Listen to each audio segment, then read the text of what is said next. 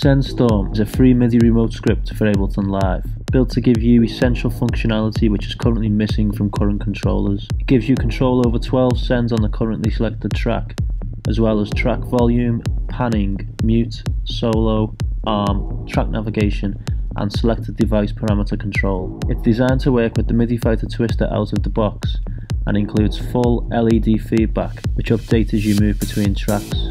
The top 6 encoders control the first 6 sends by default.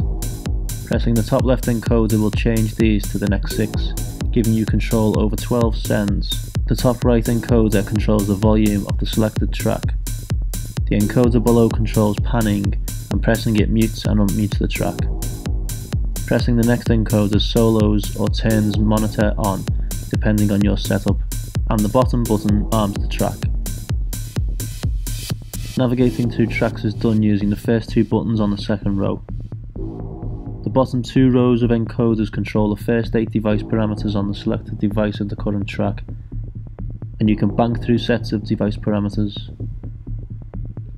sendStorm only uses one page on your Midi Fighter Twister, so you're free to use the others however you want.